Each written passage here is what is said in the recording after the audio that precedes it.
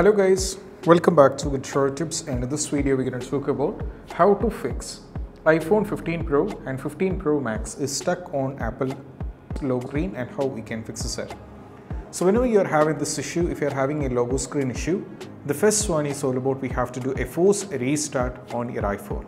So if you're stuck, you have to do a force restart. For this we have to press volume up followed by volume down, and we have to press and hold the power button unless and until we see the Apple logo. Just keep pressing over here. So when you press this, you will be able to see the Apple logo. And once if you find the Apple logo, the next one is all about after this the Apple logo is done, after the force restart, most probably the issue will be completely fixed.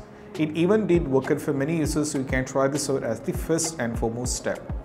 Once you're done with this one, and if you're still not able to fix this up, the next one is about try updating the software, because sometimes the software can fix these kind of issue.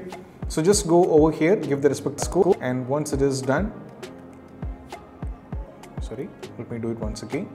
Give the respective passcode, and once after that, make sure that you're connected to the internet or Wi-Fi or whatever it is.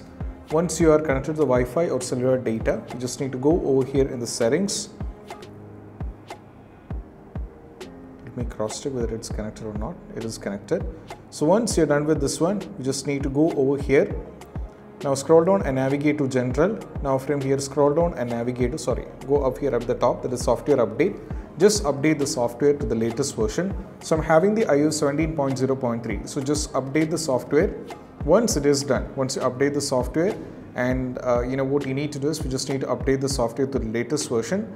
And once it is done, we just need to, after it is done, we can see whether the issue is solved, and most probably once after doing a force restart and updating the software, the issue will be completely fixed. And this is what you have to do, and I hope this was helpful. And if you find this video helpful, don't forget to subscribe and click on the bell icon for more notification. See you soon in the next video. Peace out. Bye bye.